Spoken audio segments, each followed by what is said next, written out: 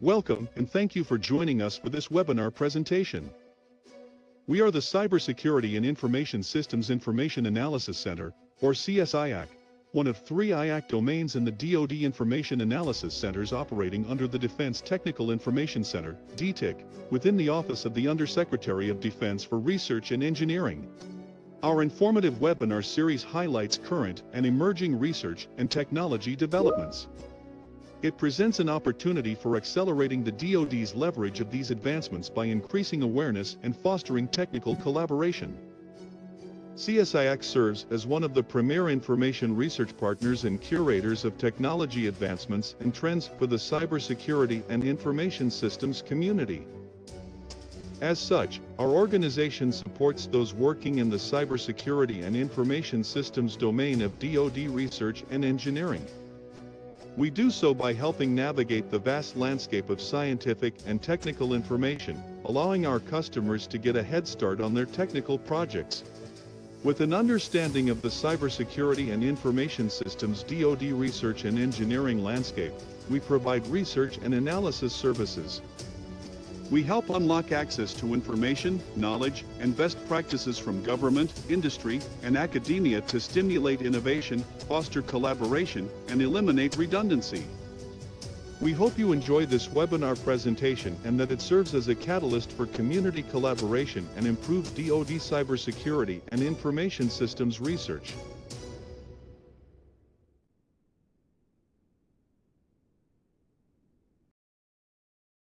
Good day, everyone. Thank you for joining us for this webinar presentation. My name is Philip Payne.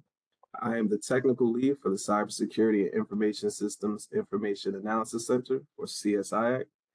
Before we get started today, I would like to note a couple administrative items. First, if you are dialed in by phone and would like a copy of the slides, they were posted to the CSIAC webinar announcement. You can go to csiac.org/webinars and find today's webinar. I also put a link to that in the chat. When you click on it at the bottom of the announcement, it will say to view the webinar slides, click here. Second, all participants are muted, but feel free to chat using the attendee chat window on the lower right-hand side of the webinar screen. You can use that to chat with each other, and I'll be monitoring that chat as well. However, if you'd like to pose a question for the Q&A session at the end, please click the icon with 3 dots icons labeled More/Panel Options to bring up the Q&A window as part of your layout. At the end of the presentation, I will go over the Q&A. For the benefit of those on the phone, I'll read the questions out loud to the presenter. If you have a technical issue during the presentation, have no fear. The full presentation will be available online. Please check back to the CSI website. Once the webinar is posted, the Go To Webinar button will take you to the YouTube link. With that said, I will introduce today's presenters. First, we have Ms. Sarah Standard. Sarah Standard is a 1988 U.S. Naval Academy graduate and a retired Navy captain, retiring in 2013.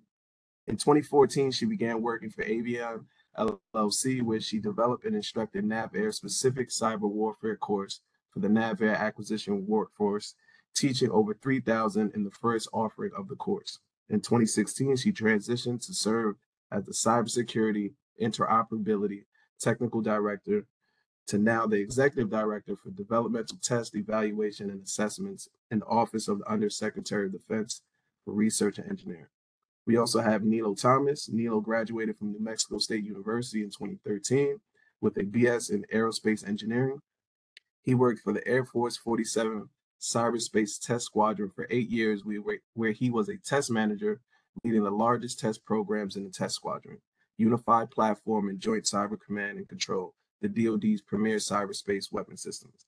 In 2021, he started working for DOT&E, and he works as the organization's software and cyber advisor, managing the diverse portfolio of DOT&E software and cyber initiatives on behalf of operational test and evaluation.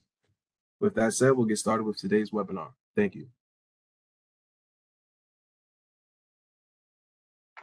Good morning or good afternoon, I guess. I don't even know where we are. It is morning for some of you maybe and afternoon for others, so both apply. I'm Sarah Standard, and Nilo and I are going to tag team throughout this presentation. It will go fast. We have a very technically dense presentation, but we will not cover it in the depth that is on the slides. We have 2 primary topics to cover today, and those are an quick overview of DoD test and evaluation policy and guidance updates, and then we will deep dive into cyber T&E policy and guidance. Please let us know if you have questions, and we will take turns monitoring in chat to see if we can answer any questions on the fly. All right, so Nilo, over to you. Yes. So this is the policy update. DOT&E and DTNA published an enterprise T&E guidebook in 2022 here to support our test and evaluation documentation, DoDI 5000.89. And what DoDI 5000.89 is our test evaluation documentation at a policy level for what is expected from DT and OT. We are currently revising this document, and we are revising this document to meet the needs of various other documents, other manuals that we are writing in the department. DOT&E has written various memorandums over its rich and storied history, and we are trying to consolidate these memorandums into several smaller DODMs. We are working jointly with DTE&A to write these manuals. The one that we're going to focus on today is the DODM 5000.XC Cyber T&E, but you can see that there are other ones here like the Temp TES DODM, the Software T&E DODM, testing in EMSO environments, and testing in for modeling and simulation. These DODMs will also have supporting guidance, companion guides over here on the far right that'll kind of explain how to do the testing that the manuals require. So if you're familiar with the DoD's Cybersecurity Guidebook 2.1 that came out in 2020, we are updating that manual to now flow with the Cyber DODM and partner with it to explain the how of what is required in that cyber DODM. So with that, that's kind of where we're going with DoD T&E policy at a high level. So there's these. So again, there's 5089. That's the large T&E overarching policy. Then there are DODMs that are underneath that kind of subset into specific domains of T&E that are unique to, that highlight unique challenges within the department that warranted additional policy. Then there's an enterprise T&E guidebook that focuses on the acquisition pathways themselves, and then finally there are companion guides that talk about the DODMs, the details on the DODMs. So lastly, all of that is co-authored. All right, go ahead, Sarah. All right, thank you, Nilo. So in the DoD manual, the approach being co-developed between our two organizations is to supplement what's in the DoDI 5089, which is also under revision. So that new DoDI 5089 will be very different from what you have today published. You can see several themes here that we're focusing on trying to make sure that our systems are being delivered to be resilient is essentially what it comes down to, and using T&E to verify and validate that aspect. The manual will support the adaptive acquisition framework, and then on the companion guide, I'm on slide 4 for those of you who are following along at home. The companion guide is that how-to for cyber, and it does replace, as Nilo indicated, the current DoD Cybersecurity T&E Guidebook version 2.1. You will notice we have a change in terminology. We're dropping cybersecurity and we're moving to cyber to be more inclusive of all aspects of the threat space and all concerns that we have in terms of defending against that threat. So there is an increased emphasis on iterative testing, continuous, if you're using automated in particular, being agile, being able to focus on the recover capabilities, the resilience capabilities, and your cyber survivability capabilities. So for those of you that joined a couple months ago, you heard the cyber survivability endorsement presentation by Steve Pitcher. And then last month, you would have heard from the system security engineering cyber guide from Crow's office. And so that was Katie. So we are piggybacking on top of those two prior presentations, and hopefully we'll be able to link that in for you today. A big part of what we want to focus on is the contractor's role and being able to have better integration of the contractor and government testing, and then always considering the operational mission, regardless of whether you're doing operational testing or you're doing developmental testing. So shifting left, starting early, and iterating is kind of the theme. All right, Nilo. Okay, Sarah, you're going to have to click for me, but this is a visual representation of our key concepts for cyber T&E.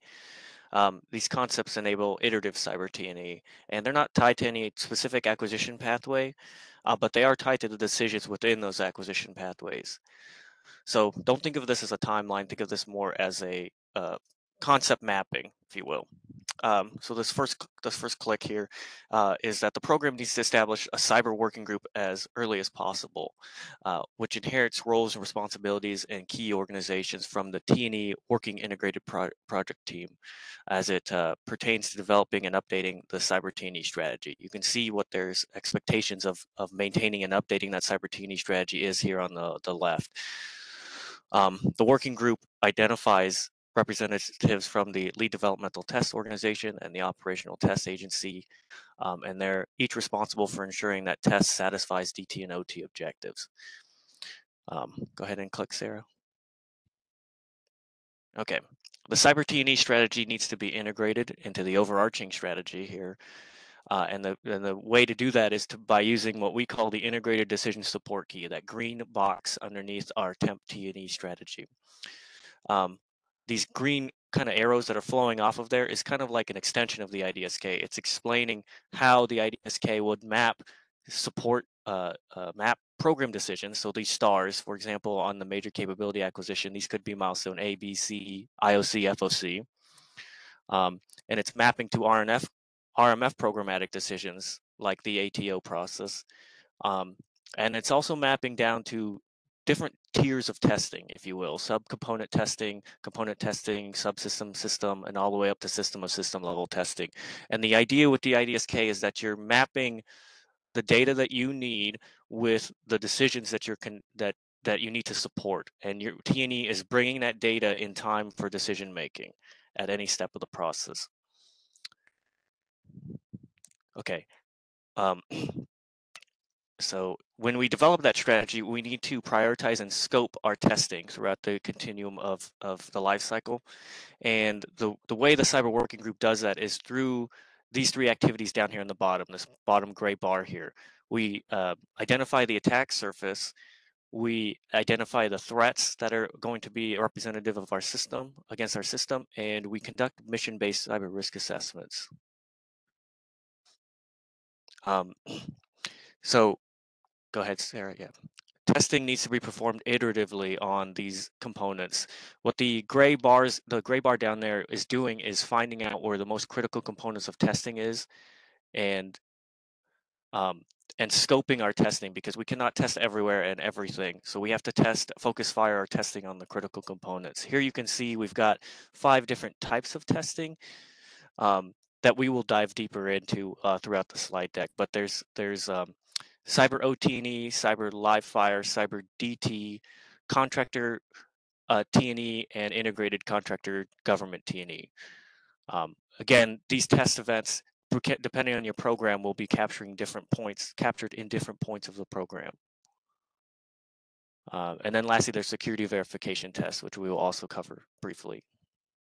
Go ahead, Sarah.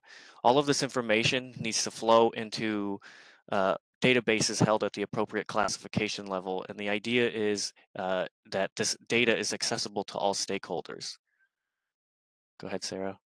And then the last thing is that all of this information, if it's in an accessible place, allows organizations like the program offices, the LDTO, the OTA, and the other, the oversight organizations like USDR&E and DOT&E to write reports at any moment in time to also support decision making. Go ahead, Sarah. So you're probably familiar with the 6 phases that were in the previous guidebook. So if we show that, we have a mapping here of how those 6 phases map to this diagram. So go ahead, Sarah, click on the first one.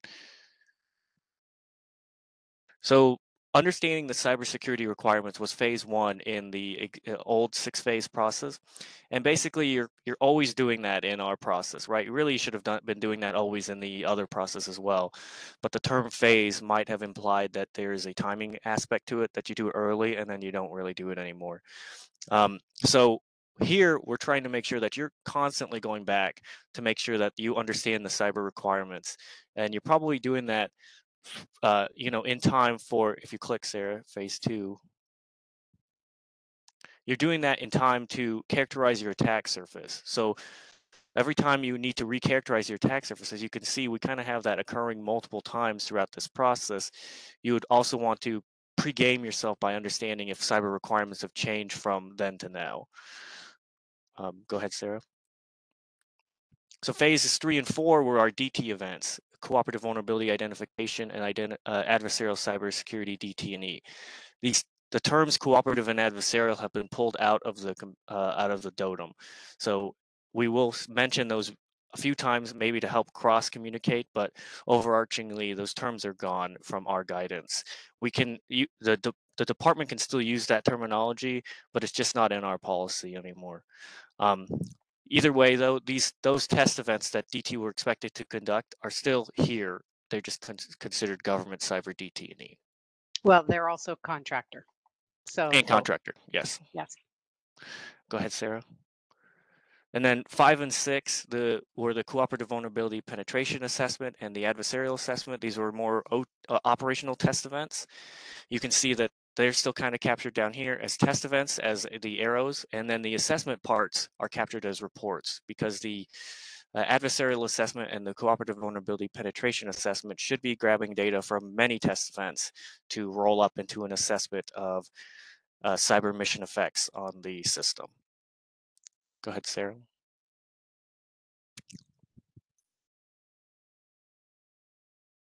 I guess this is you, right, Sarah?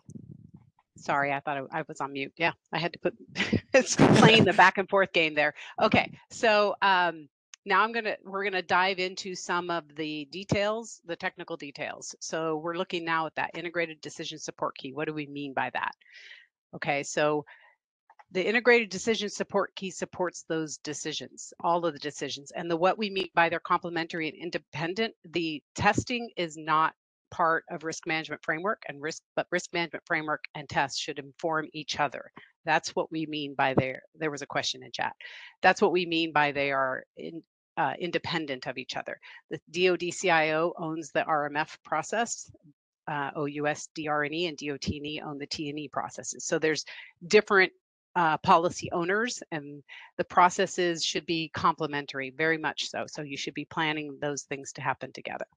All right, so the Cyber Working Group, who leads the program Cyber T&E strategy development, they are responsible for ensuring they provide input into that IDSK. That Cyber T&E strategy must be integrated with the program's T&E strategy. You have to plan all those different types of tests that Nilo was highlighting, and those accessible databases have to enable that the reuse, or those repositories of data should enable the reuse of that data across any decision maker who needs that. So the IDSK is a program managed document that allows the program to schedule their testing to inform the decisions of interest, and they can be, with each pathway, they can be varied what those decisions will be. But the IDSK helps to determine what tests do I need to do to generate the data that will help answer the questions that inform the decisions. So it's a building block approach, if you will. And so you have to have this data in order to have this decision making. And so you want to focus on where am I going to get that data, who's going to be doing it, what do I need in place, and that helps you write your test and evaluation strategy, as well as building this overarching IDSK. So on the left side here is the building of the IDSK, doing the planning, writing your T&E strategy. On the right side is the execution piece where the data actually gets generated. Okay, so what I want you to focus on is the center section here. So the program manager has decisions that have to be made. Should I move forward? Should I accept what the contractor has delivered? Should I move into operational tests. Those can be examples of decisions. In order to have those decisions, they have to define what they have to evaluate. And in order to know what you want to evaluate, you have to define the test events, the experiments, the modeling and simulation events that you need to generate the data. And then those test events, experiments, and M&S events define the resources that are required by the program, which then drives scheduling to inform the decisions. So your schedule, when you execute your schedule, it will generate, you'll be doing these test events, which will generate that data, which will inform those decisions. So what you're documenting in your T&E strategy is the plan. What you're doing when you execute is collecting the data to inform the decisions. Hopefully that's clear. We want both operational and technical information captured in the IDSK, with operational capabilities and technical capabilities being able to be evaluated. So here's a notional idea of what we mean by an IDSK. This is by no way prescriptive.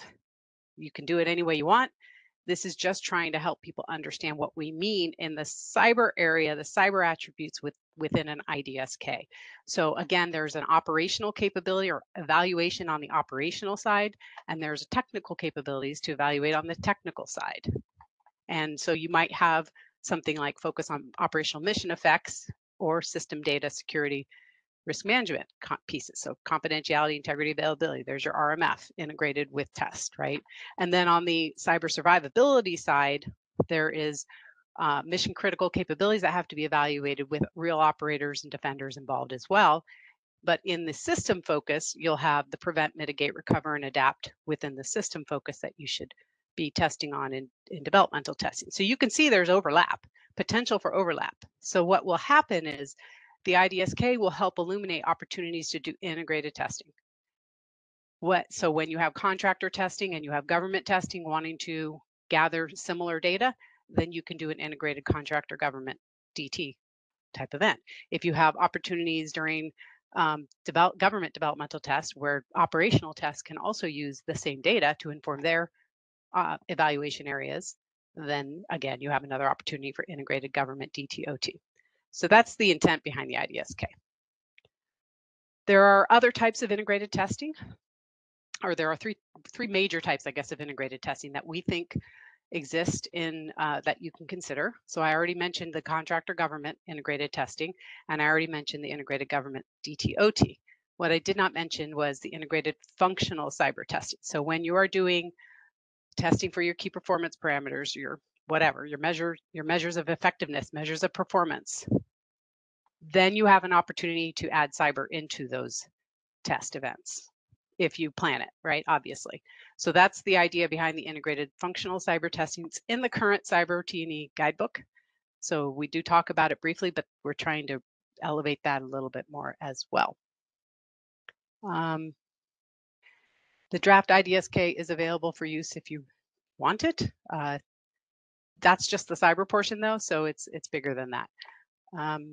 All right, so let's focus on the cyber, this is still me, right? Yeah, cyber working group activities for scoping the cyber T&E. So I'm going to focus on the cyber requirements, which again goes back to the Joint Staff cyber survivability attributes, the threat characterization piece, the attack surface characterization, mission-based cyber risk assessments, and using cyber T&E. So 3 of those are in that gray bar in the diagram. The other 2 are, or the other 2 are built into the policy and the guidance. So it's important for the cyber working group to understand the requirements that are in place for that system, whether they be cyber survivability, cybersecurity, or whatever they want to call them, doesn't really matter. So the cyber working group, unless it's a merged working group with the system security engineers and the cyber testers and all that in one big happy group, that's perfectly fine. You can do it that way. But if not, then they should be supporting the system security engineers to define the performance specification and an actual design that accounts for mission risk and is implementing testable, measurable, prevent, mitigate, recover, and adapt capabilities. So we advocate following the Joint Staff Cyber Survivability Endorsement, even if you're not a joint system. And it's really important that the engineers develop metrics. So having the testers at the table with the system security engineers can help emphasize that metric piece and the measurement piece and how are we really going to test this. It also helps because they come with a think like a hacker kind of perspective, the testers do. So they come representing the threat, if you will. It's like having the threat at your table saying, don't do that because I'm going to do this. So it's helpful to have this integration. And this activity in our DoD manual is we say you should repeat this for each acquisition and IDSK decision. So these are the 10 cyber survivability attributes. And when it comes to the resilience piece, I believe CSA 7, 8, 9, and 10 help you get to the resilience piece, whereas the prevent piece is very important. You also want to focus on that resilience. As written, oftentimes they aren't directly obvious how they're measurable, but if you start to think about how long is it taking me to manage my system performance if it's degraded by a cyber event, then you can get a measurable requirement out of that. How long does it take me to recover my system capabilities? How long does it take me to detect anomalies? How long does it take me to harden my cyber attack surface on a recurring basis? How long does it take me to patch my system? Those kinds of things can get you to measurable requirements. On the engineering side, so now I'm pivoting over to Katie Watmore's presentation, the CSAs are very high level requirements, and engineers have to have lower level measurable requirements in order to have an ability to say, yes, we're on track to achieving that cyber survivability attribute. So the performance specification has to articulate those cyber survivability attributes as actual requirements. And then the contractor has to take that performance specification and do the decomposition into the lower levels of the system and define the actual ways they're going to measure and demonstrate as they're building the system that they're on track to achieving that system survivability key performance parameter with a cyber survivability endorsement. It's often not done. I am all the time not done, maybe today. So I think it's an important aspect that we need to get better at doing, and we need to get better at asking our contractors to help us with that. So when it comes to getting that mission and threat context, we use mission-based cyber risk assessments. So I'm going to be getting to those here shortly. But in terms of reusing testing results, when you do these iterative activities here, the threat assessment and the attack surface characterization and the mission-based cyber risk assessments, you take those testing results, then you can really get to an affordable way to do the cyber testing that we're advocating so that you aren't trying to test everything in the world because you can't. You scope to the critical cyber terrain that you care about, right? So you need to focus on what is the threat capable of? What do we think the threat might be capable of? I know that's impossible, but you have to use the intelligence products that you get and then take a look at where is the critical components inside of your system.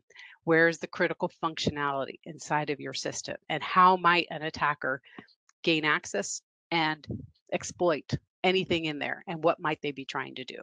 So mission-based cyber risk assessments can help you do that kind of analysis, taking the current threat information and your attack surface, knowing what you interface with and all those parts and pieces within your system, and be able to study them from a mission-based perspective.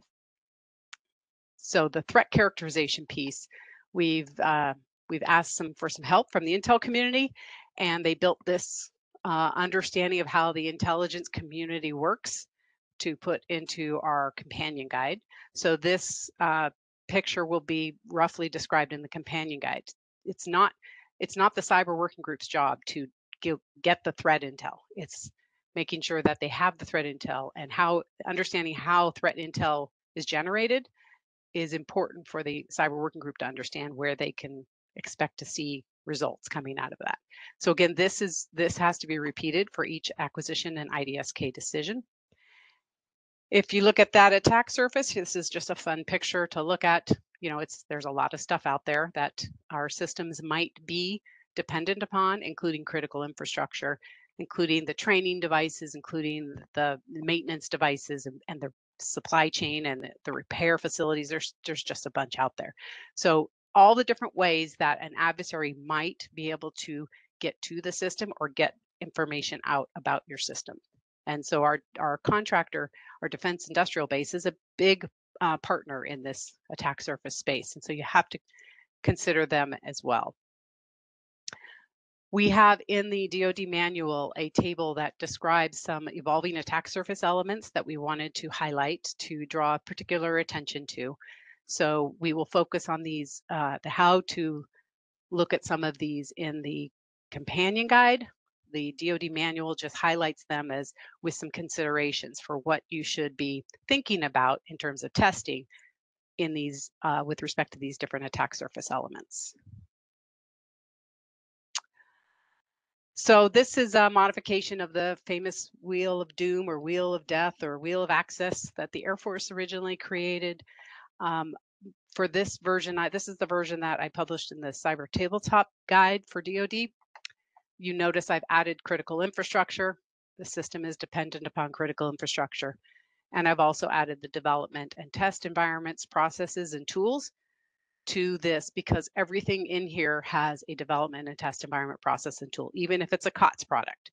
So you have to think about all of that when you are thinking about where's my key cyber terrain for my system. And so the attack surface characterization can be separate from the MBCRA. It should precede the MBCRA, or it can be a standalone. Or it can be as part of your MBCRA, your mission-based cyber risk assessment. And you should be working with the program protection team in these cases. So all the entry points, exit points, and all that stuff, you look at that in your attack surface characterization. You get that mission decomposition from program protection team. Now, if they haven't done it, that is an indicator you need to do that. And this again is for each acquisition and IDSK decision. You should have current data on your attack surface. Yeah, I think that's it on this slide. So where do mission-based cyber risk assessments fit in the systems engineering process model? Which I think I grabbed this from DAU, this picture. So you see at the top here, what comes in is the requirements, the cyber survivability attributes 1 through 10. And there is a process by which a requirements analysis is performed.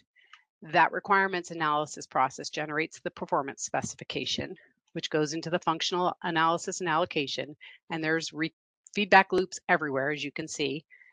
The technical performance measures become part of that systems analysis and control effort that has to be done, a management process, right?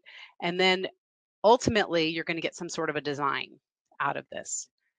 And that design has to go through a verification process. That's where T&E comes in. In the early stages, your mission-based cyber risk assessment should be informing your requirements, your engineering, and your testing that you need to do. So that's where it fits. They are used to inform concept selection. They can be used to inform your design before you lock that down. They can be used to track your system progress. What the government gets from the contractor, you should do an MBCRA there. And when it's in operations, you should be looking at what am I still resilient to my system in my current threat environment. So minimum of inputs, latest system details, and you can see all those here, current threat characterization, a listing and analysis of existing known vulnerabilities. So if you have a bill of material, great, because that will be very useful here.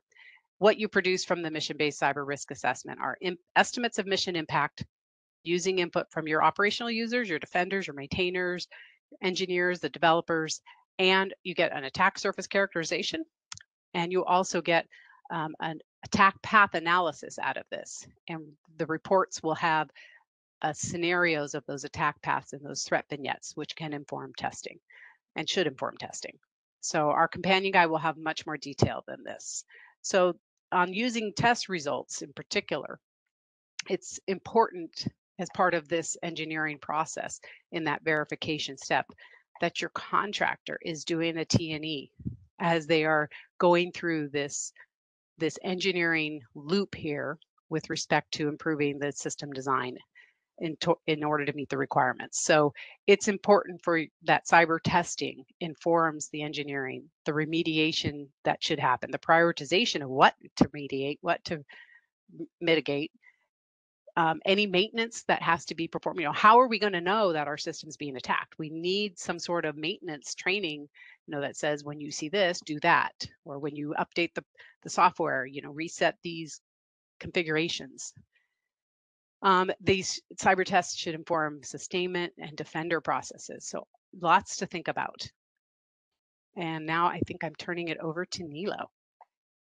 Thanks, Sarah. All right, so what we're going to do now is talk about cyber testing, the planning of specific executions of specific cyber test events. So go ahead, Sarah. So this table is a summary of the table that's in our cyber DoDIM. You can see here that there are 6 topics here. The first 3 are pretty common to all test plans, but they do have a cyber spin in them. So system, for example, talks about the architecture of the system, right? Test environment talks about the conditions, assumptions, limitations, constraints, and also describing the cyber environment of the system. Time and resources, pretty self-explanatory. The next 3 are a little bit more related specifically to cyber testing. We need to capture cyber test activities, for example. So this table here shows 1 row, but this is a pretty big row in our actual document. This includes reconnaissance activities, penetration activities, activities to verify previously found vulnerabilities, and how the test organizations will emulate the threats. We also, jumping up a row, we also want to talk about vulnerability tracking and retesting. We want to talk about tracking the vulnerabilities. How are they going to use results from previous tests to identify vulnerabilities? How are they going to measure the severity of those vulnerabilities? And then on the last row here, we want to talk about defender activities. We need to capture how during or after an attack will the testers collect observations from the cyber defenders. These cyber defenders could be warfighters, the people equipped with the systems, operators, cyber defenders, they could be CSSPs, right? And we just want to make sure that we are tracking them across the process of detection, prevention, mitigation, response, and recovery. A lot of these plans will only talk to part of this. So for example, DT test events may only conduct a penetration test on earlier lab environments, whereas OT tests will conduct a test on perhaps the entire system or a large subset of the system in a realistic environment with trained operators or cyber defenders. So in the DoDIM, there's a lot of text in these sections, but it is not expected that every single test plan will cover every single item in that table. Go ahead, Sarah. Like I was stating before, our figure captures 5 rows that we'll dive a little bit deeper into. I will start with the small little orange faded row called security verification testing. These are automated, continuous, and manual testing that tend to be the kind of the RMF's compliance verification, security control assessments. These could be static application security testing or dynamic application security testing. These could be software composition analysis. These are basically a lot of tests that could occur earlier in the software code development to ensure that the software is free or at a lower risk of some of the easier to catch vulnerabilities. Hopefully this information flows up to the DT and OT teams so that we can test vulnerabilities that may impact the mission further if they're not captured during development.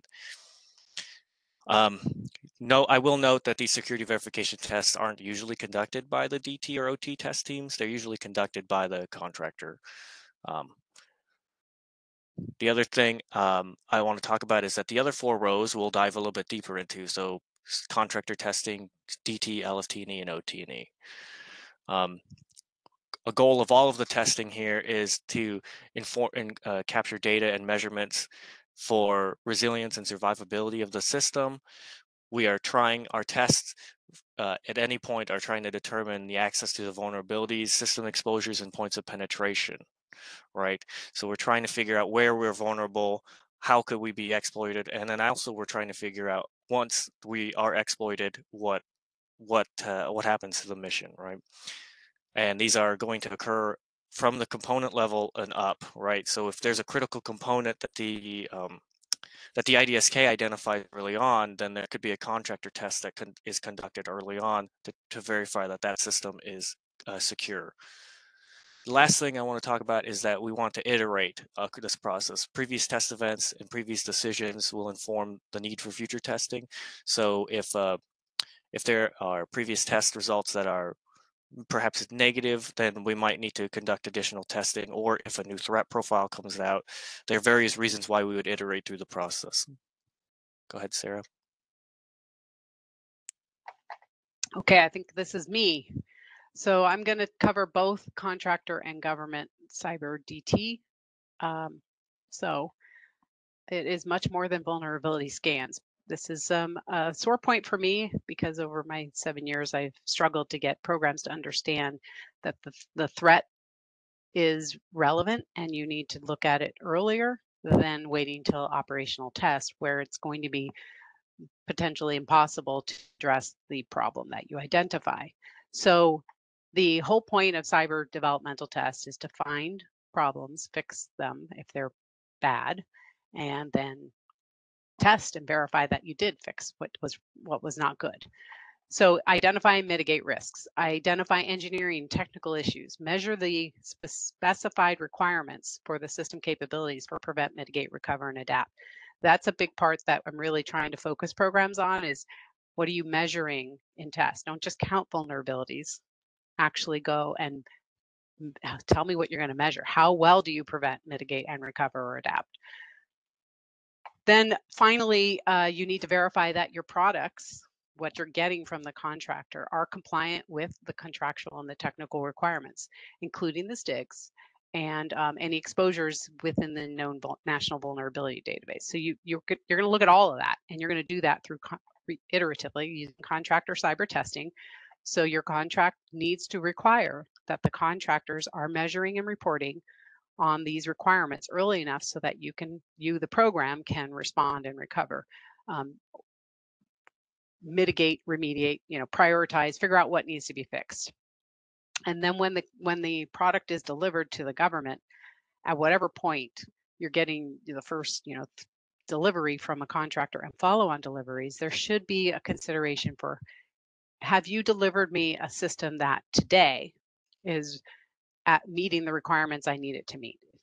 Are there any exploitable vulnerabilities in my system or inability to meet the requirements as specified right when I first get it? And if not, then the contract has to support some sort of a get well plan, if you will. However, on the other hand, if they do meet that, that's an opportunity to award the contractor an incentive. So if they are able to deliver a system that the government, when they do their acceptance testing, finds no mission impacting vulnerabilities or no mission, any requirements that aren't being met, then, they should get a bonus for that, some sort of an incentive award. And then finally, government cyber developmental test. This will focus on the components, the subsystems, prototypes, and all the developmental systems, right, as they're going on and getting matured, eventually going to be moving into operational tests. Again, trying to find and fix. So the contract has to support that remediation and that mitigation. And the system security engineers are a big part of looking at these results and understanding them with the testers. So we're trying to focus on multiple of the test events on all of the critical components as you build up the system. All right, over to you, Neil.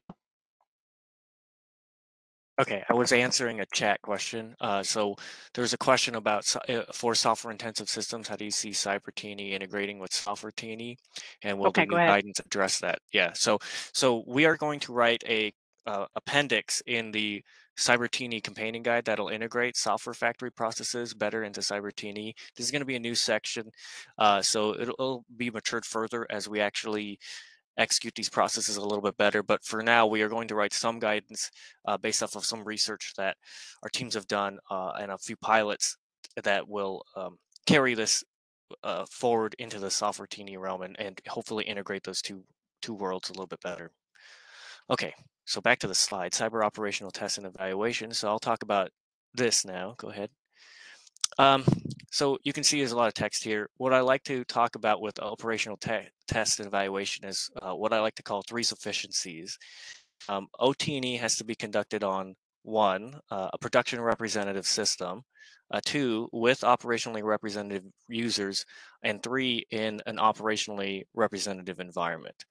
So for the cyberspace domain, this means that our cyber defenders need to be a part of this test. So basically, in addition to those three things, so we need to have a system that's ready to field, right? We need to have people that are trained to use that system, and we need to put that system in a place that is representative. Lastly, we need the cyber defenders as part of that testing. It's crucial for us to know how those systems respond and recover from cyber attacks. Many tests that we currently see in operational testing do not cover this currently. So, for example, we need to assess our co-op plans if we can, right? Determine the length of time it takes for the system to return to a nominal state. You can see on the second paragraph here that we're trying to integrate cyber OT&E more with the larger T&E efforts. So we note that cyber OT&E is part of larger test events like the operational assessment or the initial operational test and evaluation or follow-on test and evaluation. And then lastly, like I said, we are trying to make sure that the cyber testing for operational test meets those three sufficiencies. Again, production representative system, operationally representative users, operationally representative environment. Go ahead, Sarah. A key goal of cyber OT&E, and really the end goal of it, is to determine mission impact from cyber effects. So our red teams will exploit the system and determine how much damage they can do, right? And our cyber defenders are going to determine how they can recover from that damage. This is very crucial for our testing, like I said in the last slide. The OT&E team assesses all of that as part of our overarching survivability, suitability, and effectiveness assessment. And so, but they lean on everything that has come before them, all the security verification testing, all the DT testing, right? So that's also crucial that occurs, right? So because Sarah and I have seen many times that these DT tests aren't being conducted. We're hoping that with the guidance of developing the cyber working group, analyzing the requirements, going through the MBC array, that you can kind of walk through the process and scope testing throughout, so that this testing here at the end that OT&E typically conducts is not the first place where we see some of these problems. Go ahead, Sarah. Again, I keep hammering this home, but we want to make sure that we are capturing what the users and defenders will do on OT&E. So in DT&E, there's more of a focus on how the system will prevent, mitigate, and recover from actions. But in operational test, we have to bring the person in as part of the suitability assessment. So there's a part of it where it doesn't matter if the system can defend perfectly if the operator has no idea what to do when he gets an alert, right? Or if he gets an alert and he misattributes it or something like that. That all of that, the human interfacing with the system really matters, and that's where training is critical. Making sure the right people are here in the test, all of that very important to do. And then lastly, wait, go back real quick.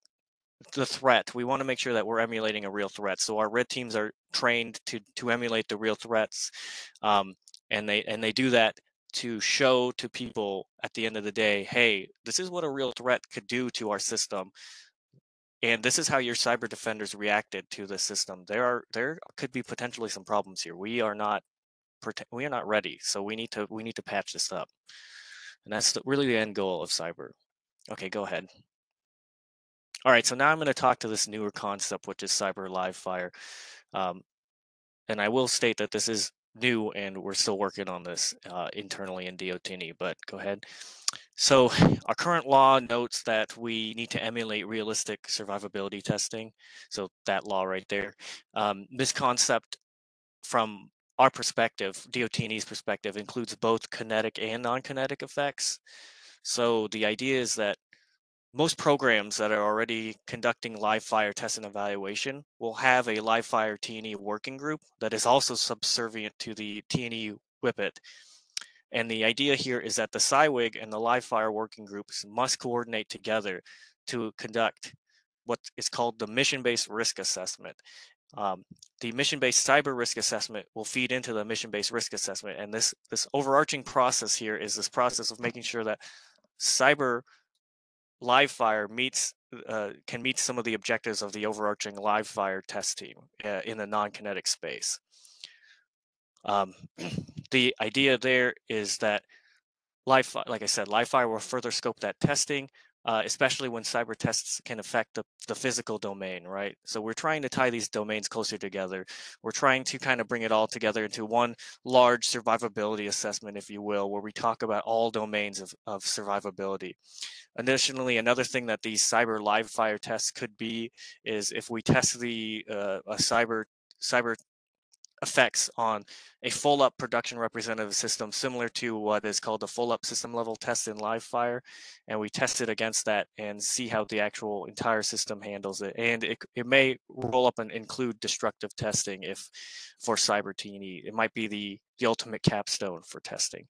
It is similar to what already exists with regards to the adversarial assessment, and so there is some terminology that is similar here.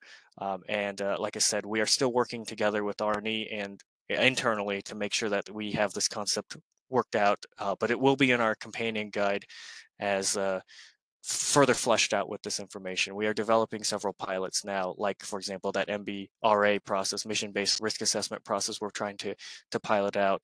And we're also piloting out a a Fusel cyber test event within the Joint Live Fire program. Okay, next slide. Okay, so last thing here, reporting. These are the common concepts that need to be reported out across the cyber T&E program. Note that I didn't state documents. So again, a given test report might not have all of this information in it. It will be various test reports could have various test points. So example, there could be a test or an assessment that's done just on the supply chain, right? It only talks about the supply chain. Others could focus on electromagnetic spectrum testing.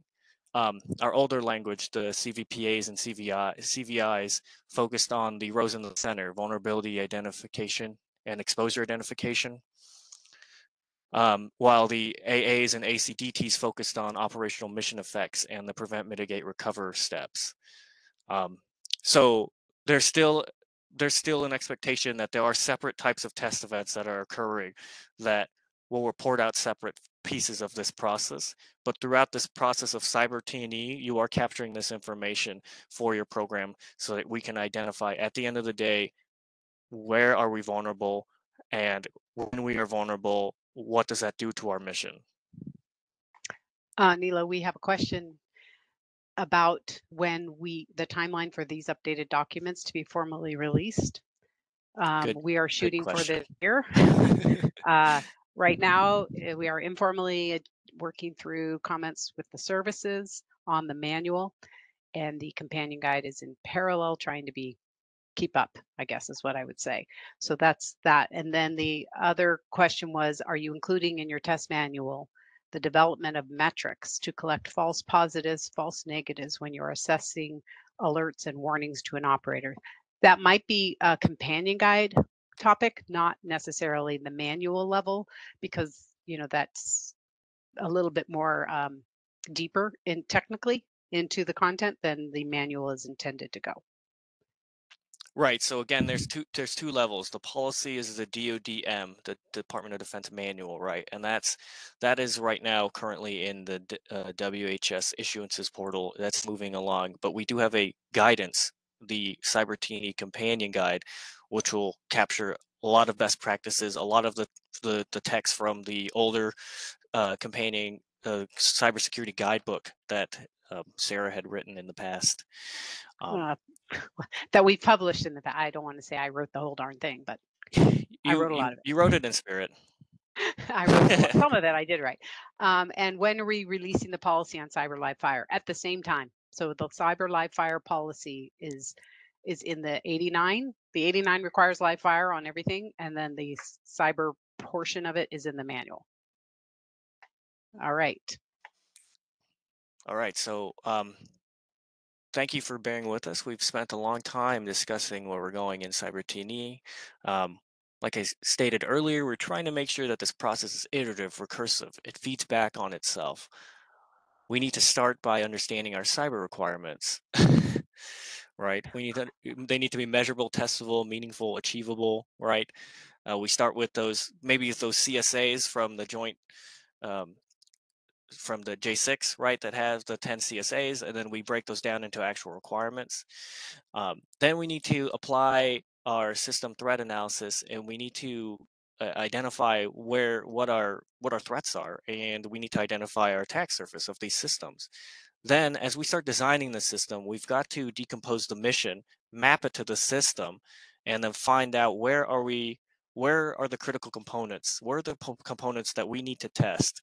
That's where we take that decomposition. We take that and we actually design tests to inform the vulnerability and exposure and the exploitation of these systems, and then we use that information to inform remediation, mitigation, and maintenance of our systems at every level, right? Subcomponent all the way up to system of system. We're hoping to do that through the mission-based cyber risk assessment process, that kind of most of that stuff that I highlighted there. And then lastly, we're trying to use all the automated testing that will come before in some of the more mature processes that you're hearing about, like in software factories, where the software factory kind of does a lot of the security scanning ahead of time. We're trying to pull that information forward so that will help us scope our testing as well. So lastly, just want to hammer home, we're trying to make this more data driven. So a lot of that data flows back into that large enterprise data repository, or maybe not enterprise, but at least program level data repository, so that people who work on that program can conduct their analysis, their assessments, and their reports at any moment in time in an ideal world. We know we're not quite there yet, but that's where we want to go in our policy and in our guidance, is create a place where this data sits within programs, and then use that information to help the T&E community drive decision making with relevant and timely access to test reports. And then lastly, Sarah here has this little catch-all here that says, don't just catch our vulnerabilities, don't count them, right? Measure performance and capabilities in contested cyberspace. And when we're hoping that we can do that from the beginning, as the program matures out their requirements, we kind of come in and state, hey, look at these things, right? Come into these things, put this text in your contract. And then we follow along for the ride as the program is developed to make sure that we are measuring performance and capabilities across the life cycle. So with that, Sarah, do you have any last words? I do not have any last words. You did fantastic, as always.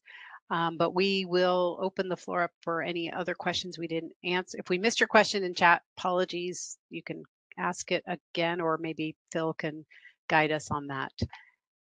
And I agree, Mike Lilienthal. We do want to be clear and jargon free. That's part of the, just call it cyber test and evaluation perspective, and not being too overly sensitive about what's cooperative, what's adversarial. So I see a question, are there additional resources for live fire cyber T&E?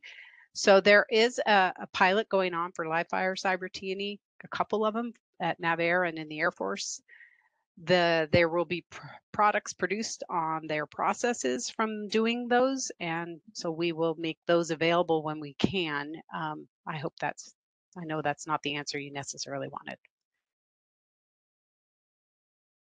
Phil, any other questions we missed? First and foremost, thank you for your time and your participation.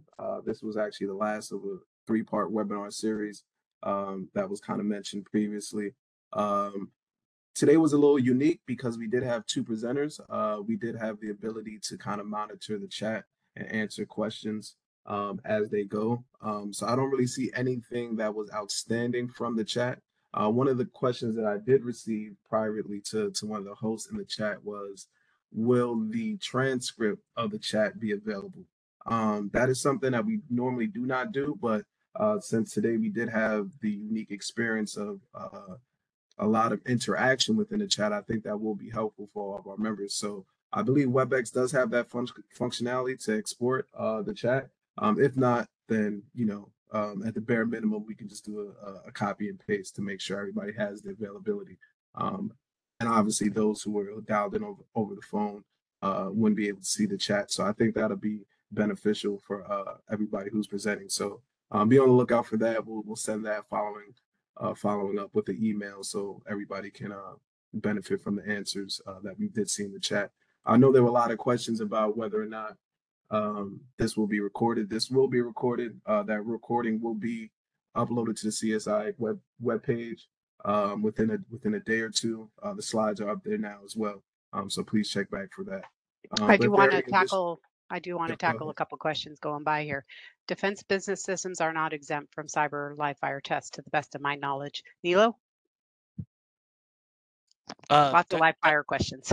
Yeah, so my understanding of our live fire law, right, is that if we consider a system to be vulnerable in the cyberspace domain, then in quotes live fire applies, right? But this is not, it's non-kinetic live fire. So this is why there's still some discussions, right, on how we're trying to determine this. But there's an argument to be made that potentially what cyber DT and OT already does is cyber live fire, right? It's just that the terminology is swapped around. So there's definitely some translation that we have to do between the live fire community and the cyber community, cyber test and evaluation community here, and that could potentially be all that the differences between cyber DT, cyber OT, and cyber live fire is a communication mapping back to the overarching live fire process. But to the larger question of is cyber live fire applicable, it is, because the system will be vulnerable in the cyberspace domain. Over. Yep, that's a great answer. And then I think we have another question here. Challenges in the past with sharing data due to classification of some results have there been discussions about streamlining processes or distilling info to help get relevant information to contractors, engineers? There are always conversations around that. Thank you for that question, Derek. It is a known challenge, and I was just in a roundtable this morning where that came up again. It comes up every time. We know that's a challenge. One of the things the Test Resource Management Center is working on is how to measure and share test data. That would be another useful thing, I think, for programs to get other programs' test data without knowing which program it's from, maybe. How can we reuse information? So we have a lot of work to do, absolutely. And how do these T&E principles get incorporated into operational exercises? DOT&E conducts go ahead, Nilo, CAP. Okay, yes. Yeah, our cybersecurity assessment program, CAP, conducts supports exercise assessments for all the combatant commands already. So when CAP is brought into one of those exercise assessments, they do already bring a lot of the operational test expectations from the OT&E side here at DOT&E, and pull that forward into the exercise assessments. And then once they do that, so they support the building of the blue team and the red team cells, the blue and red cells.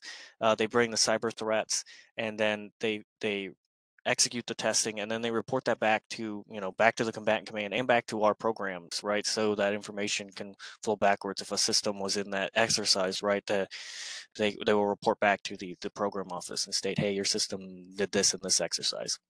So we do kind of already do that. There's definitely more. There's always more we could do to pull that forward, but that is definitely already something the DOT&E is trying to do right now.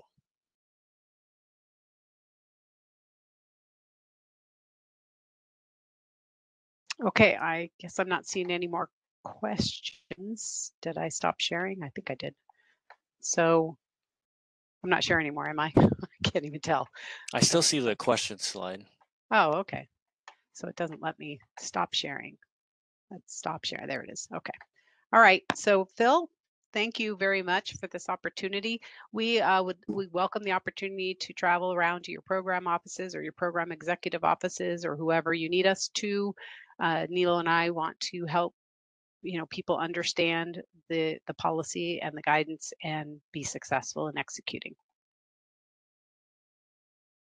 Definitely. Thank you very much for your time and your participation. Like I said, the recording of this presentation will be up on the CSI website within a day or two. If you go to the announcement, you can find the slides now. I will be sending an email with at the very least a copy and paste of the Q&A and the chat from today, that transcript, since It was so interactive today. And I appreciate your time. Hopefully we see everyone on our next webinar, which I believe is scheduled for July 12th. We have the folks from NIST doing an overview on risk management framework. But with that said, we'll sign off for today. Thank you very much.